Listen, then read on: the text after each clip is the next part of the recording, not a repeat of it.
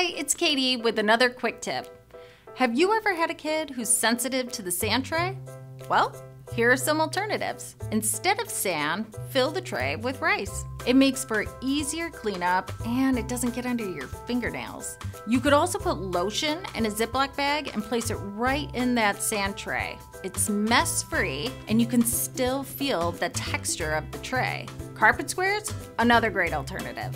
Plush is best so that you can see what's being written. Because remember, that visual component is just as important as that tactile component. Finally, you can spray shaving cream on the desk. It's not only fun, but it smells so good. And the bonus makes those desks sparkling clean.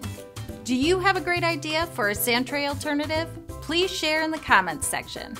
Thanks for watching, and don't forget to like, follow, subscribe, and hit that notification bell.